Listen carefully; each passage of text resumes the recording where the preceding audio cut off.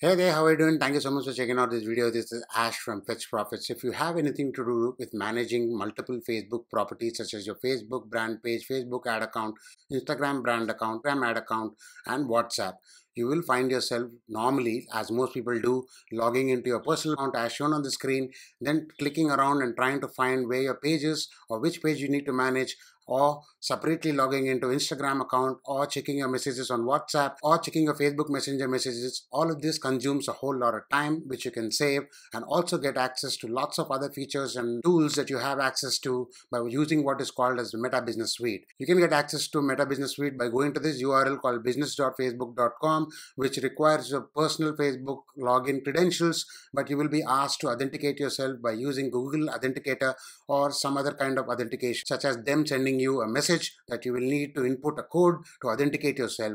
But once you do that, you will be able to log into what is called as Meta Business Suite, which you can see on the screen right now. The home page of your Meta Business Suite looks somewhat like this, and this is where you will get access to all the features and the tools and admin privileges that you have when you're managing multiple brand properties. So whether you are a single business owner managing a single brand, or whether you're a single business owner managing multiple brands, or if you are a social media manager, in-house social media manager, or a digital marketing agency, Meta Business Suite is what you need to use to be able to manage multiple brands or even a single brand. Soon after you log into Meta Business Suite, the first thing you would have to do is to claim ownership of your existing brand assets, such as your Facebook page, your Instagram brand account, your Facebook ad account, or your Instagram ad account, or your WhatsApp. And to do that, get to the left side panel and you will see your regularly used features here that you could click on and experiment and browse, but we are not getting into that at the moment. We're just going to get down to the bottom side of that panel, click on settings. Once you click on settings, you will notice a secondary panel showing up, and here you click on business assets.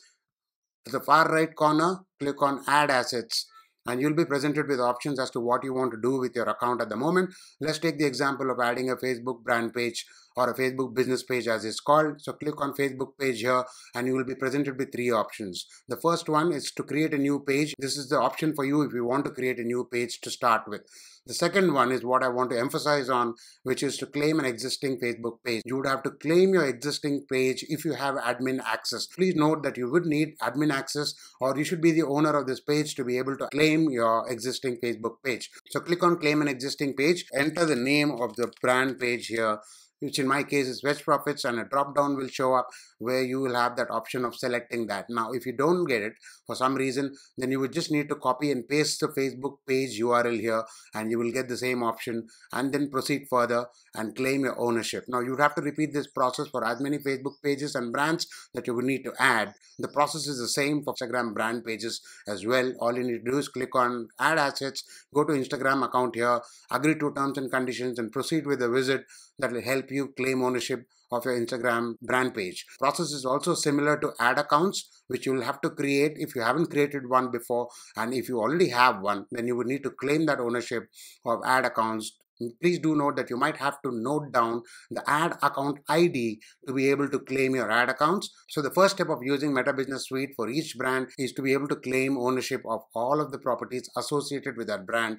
If you have multiple brands like shown in the left side panel here, you will have to repeat the process for each of these brands. Meta Business Suite also has several other features. You get an overview of that right here. You also have access to full featured ads manager. You have access to custom audiences, regular audiences, and all sorts of events that you could manage, which also includes your Facebook pixel to begin with.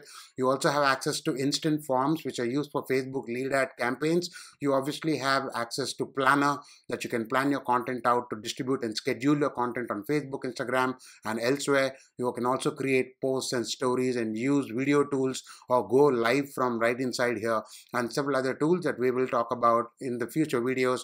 Please stay tuned and stay subscribed. But this is what Meta Business Suite looks like, and I hope you find this video useful. If you have any questions, please feel free to reach out to me. This is Ash from Fetch Profits signing out.